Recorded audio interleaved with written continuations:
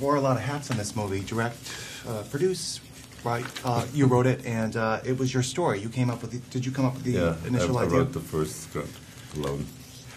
Were you thinking of the scenario for some time, or did it come to you? It was like kind of actually when I was shooting The Patriot, I picked up a book in a bookstore in was Charleston. And it was called The Coming of the Global Superstorm. It's by Whitley Strieber and Art Bell, and it's pretty much the scenario of this movie. Is it really? And it took me nearly a year to kind of acquire the rights, and while acquiring the rights, I already kind of started working on this story. It was a non-fiction book, so I had to come up with the whole plot, and that's why I have story credit. Okay. Well, a lot of people probably always will ask if it is based. When you watch it, you know that this is a scenario that's possible in some form. Well, the underlying science, at first when I read this book, The Coming of the Global Superstorm, I thought it's pure science fiction. But I thought it was good science fiction. So then I kind of checked out the science behind it and learned to my surprise, there's much more real than we think, And so I kind of thought, what a great, idea to make a movie like that, because yes, it's a movie.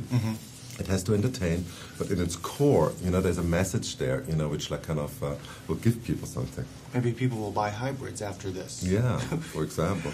I actually ordered one. Did you really? Yeah. I actually drive one. They're not bad. Yeah.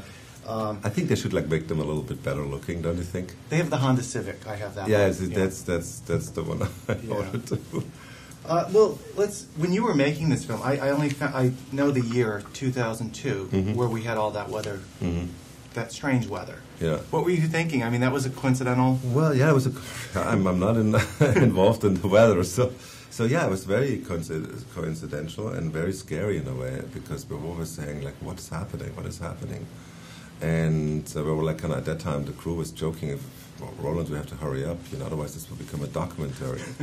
And I said, I hope not. Well, some things were happening. I remember there was hail, big hailstorm in China. Yeah, China. There was floods in London, Europe, and a heat wave in France, and it was and it still keeps going. There was only a couple of months ago there was snow in Athens. That's First time right. it ever snowed there. That is, well, this movie it's about a new ice age, which is part of, I guess, the whole. I don't really understand the entire scope of what because this is global warming, even though you're having an ice age. Yeah, well, there's a theory, and it's more and more becomes the mainstream theory that actually global warming can trigger a cooling trend, and we explain it in the film, in detail in a way. And what happens is it's in our movie it creates this huge storm, but in reality it would simply shut down the North Atlantic current, which is this conveyor belt of energy constantly feeding Europe and North America. And when this shuts down, it will be a colder climate, and that will cause a lot of trouble. In this film, you have a couple of really great scenes of disaster. You have the L.A. tornado scene and what happens in New York.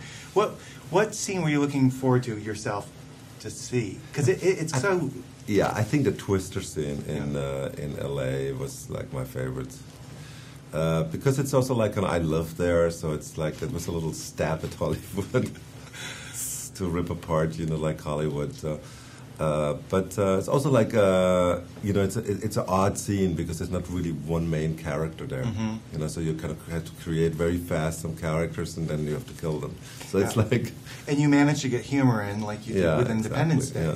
And usually, but it's a much different humor. I think the humor is a little bit different this time around. Had to be, because the subject is like Independence Day never took itself serious. This movie has to take himself a little bit more serious. Well, I think most of the humor came through the news media that you are portrayed on. They're just if this is just another big huge event and they're standing in the middle of it, Yeah, oblivious. Well, congratulations. Thanks Thanks a lot. Thanks.